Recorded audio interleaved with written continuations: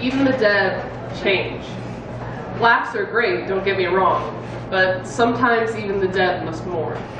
There are things I always dreamed of turned to dust on the furniture that I cannot touch any longer. People I always meant to interact with left strangers by my disinclined passing glances. But they didn't do this to me. The living are not responsible for the dead, but they tend to be forgetful. They take it upon themselves to speak for me, to knot the ends of their own frayed nerves just because I haven't the voice to butcher their claims to deli meat, and that is comfort to them. They are not responsible for us, but they are not guiltless in their folly. It is not unusual to see the departed taken advantage of, being avenged for crimes against them, their love distributed like food to the starving, framed for pain never dealt with a downy hand, taken as excuse for the action we have imparted. I would have the living justify themselves to me, but they do not know justice from their own tongue.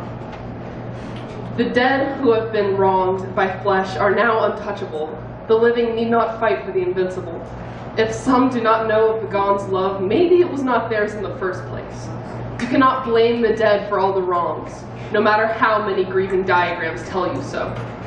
We cannot defend ourselves.